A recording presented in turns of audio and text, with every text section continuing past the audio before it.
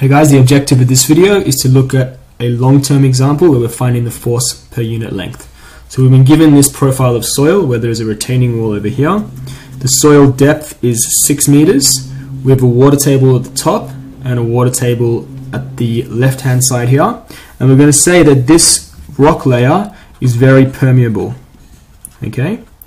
So what do we have? And we asked to find for the condition of minimum force. Minimum force was when we had sigma H min, and this was an active failure.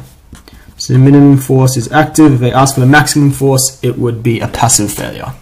So we need to look at the conditions we have to determine if we're going to be doing an effective or total stress analysis. So we have long-term, we want to know the long-term, and we also have a clay. So long-term clay, it is going to drain, right? So we're looking at drain conditions, which means we need to do an effective stress analysis.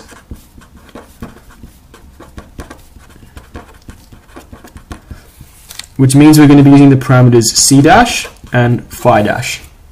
So those values over there, we can ignore these values. If we were doing a short term, we would have to use these values, the undrained values, but we're doing long term.